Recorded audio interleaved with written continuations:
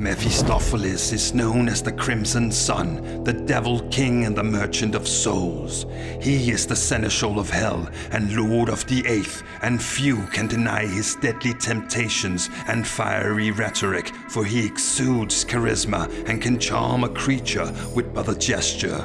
He loathes mortals though, seeing them as fuel for the infernal realm, and he is the creator of the infernal contract.